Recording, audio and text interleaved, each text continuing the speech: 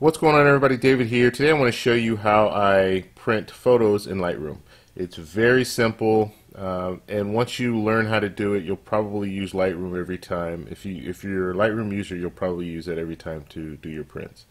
So let's start off. If I've edited a picture and I want to print it, the first thing that I'm going to do is go over to the print module. So click on that, and then I'll have this margin here on the right hand side. And a lot of this stuff I don't even touch, but just to show you how some of it works. The first thing here is if you look at this picture, it's not an 8 by 10, and that's what I want. This is on 8.5 by 11 inch paper. It's not 8 by 10. So what I want to do is if I hit zoom to fill, it will automatically crop it to the 8 by 10 configuration. The only thing is you're going to lose some of the image, so you just need to be prepared for that. So a little bit of the sides, you're going to lose that if you do an 8 by 10. So go ahead and click that, zoom to fill. We'll do that. Your margins are here, so you can change your margin. Let's say you want to have the bottom, you want to have a little bit more at the bottom, just so you can put your logo or something down here, your name. You can do that. If not, then you can just move it all the way over to the left, and it'll default and kind of center it in the page.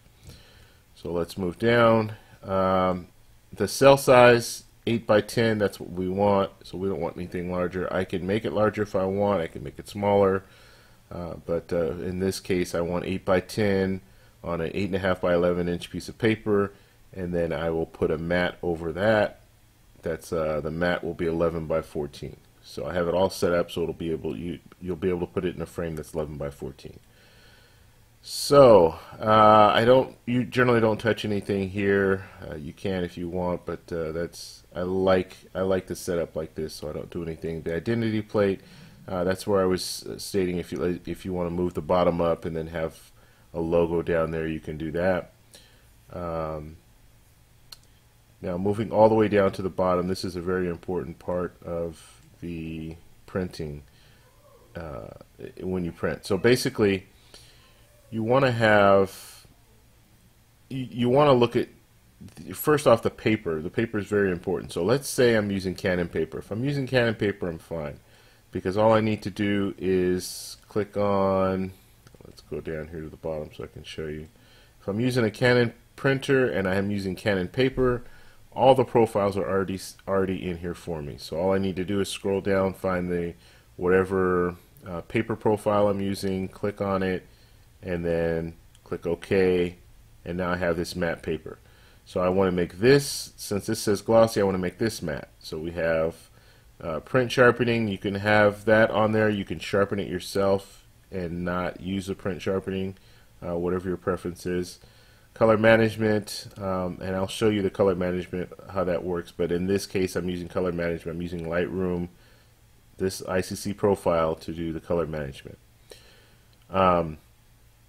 Perceptual, relative. If you're printing pictures of people, then you want to use relative. It's better for skin tones, and that is pretty much it. So let me show you some of the important things that you need to also look at.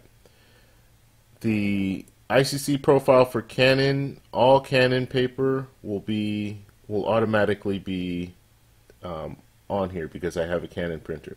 But let's say I'm using Epson paper, or let's say I'm using Red River paper, or Moab paper, or Canson, or Hahnemühle. If I'm using the different paper, I need to find those profiles. And in another video I've shown you guys how to do the ICC Profile setup, but in this video I'm just want to show you, just pull whatever ICC Profile it is, and we'll just pull another one. We'll do Red River, that's fine. So it's a glossy paper, so we're going to move this to glossy because of that. So now I have the ICC Profile.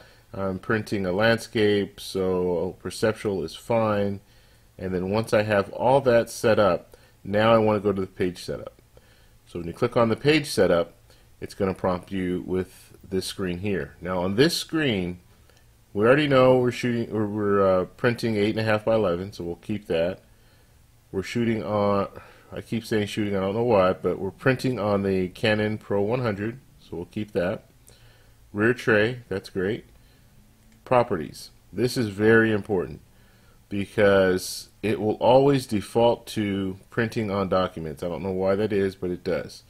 You're printing on paper, or you want to print a photo, so you want to click here. You also don't want to do borderless. You want to have that little white border around the edges. So you click on that. If you look down here, it's giving me different paper size here. For whatever reason, it kind of defaults to this. So you want to click on that, change that back to 8.5 by 11. Paper here is not important because you have an ICC profile that will tell it what paper that you're using. What is important though is you want to do high here for print quality. Rear tray, we already went over that. The manual adjustment, this is very important. Click on this and click on matching, and you see here it says driver matching. So basically the printer driver will control the color management. That's not what you want. You want Lightroom to do that. You have an ICC profile already set up. You want Lightroom to control everything. So for this, you're going to click None. Click OK. So now you look at everything. Everything looks good. Click OK. This looks good. Click OK. Now you're back to Lightroom. And you have your ICC profile set up. You have your color management set up. So now when you send it to the printer, all the information is going to come from Lightroom, only Lightroom. Now you don't want to be in a situation where you have color management coming from Lightroom and then you also have color management coming from the driver, the printer driver, because that's when it will get confused and your colors will start looking different. You might have little more magenta in your picture than you see on the screen, and that's because it's getting confused. It doesn't understand which driver you want to use. So make sure you're using one or the other. You can very easily not use the color profile on Lightroom and just go to an image on your computer, right click, print, and it will print using the driver profile. Okay, that's all I have for you guys. If you have any questions, please post them below. Please give me a thumbs up if you like the video and subscribe for more. I'll talk to you later. Bye.